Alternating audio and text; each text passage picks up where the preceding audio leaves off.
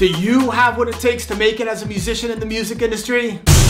Bobby Borg here, aka Professor. I recently sat down with a student on Zoom who asked me questions about the qualities necessary to make it in the music industry. Here's his question and here's my answer. Hi Bobby. In your years as working as a music industry professional, what are some of the qualities you have recognized in musicians who have made it? Okay, great. That's a great question. I've got three things, but before I actually start, I just want to preface by saying that nothing I'm about to say is rocket science. Really, sometimes the simplest things are the best advice that you can get. So first, number one, you don't suffer from what I call the 2M disease. The 2M disease is mansions and money. Musicians that focus on mansions and money, unfortunately, just want to get insta famous, and they're going to get disappointed and quit when they're not flying around in Learjets in 1 year. So that's no recipe for success. However, the people that suffer from the 1M disease, this is called music.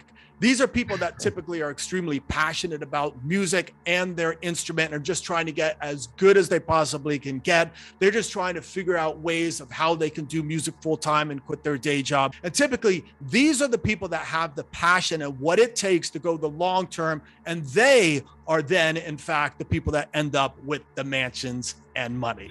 And then there's number two.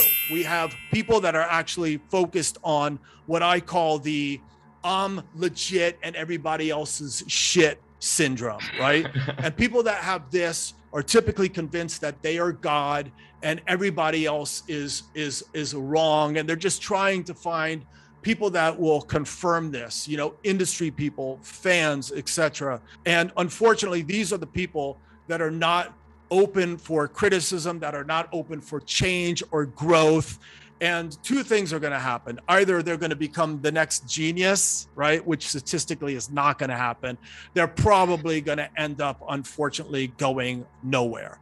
But the people that have an open mind, they're taking in feedback from the environment. They're taking criticism. They're trying new things. They're changing. They're looking at analytics to see how they can better engage with their fans. These are the people that are typically going to grow and last in the music industry. Because even if you get lucky and you have that one hit, you're going to have to be able to adapt as the industry inevitably changes. I mean, look at people like Madonna, right? She has changed literally on every record, and that's why she has a 50-year career. So you have to be agile.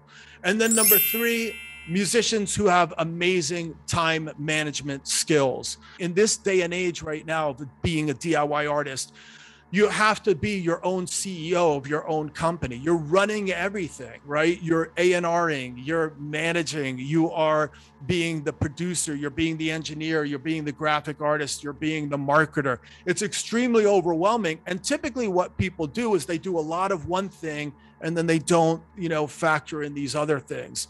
You have to be balanced and you have to know how to do that. And there's certain techniques for that I'm going to be discussing in another video, so look out for that. But I mean, generally, time management is an important skill. Oh, and also one more thing. You have to have great friends in the music industry, like your two mice buddies that are crawling around. Hey, do you want to jump on a Zoom and ask me a question? Leave it in the comments below and I'll be sure to get back to you. Peace.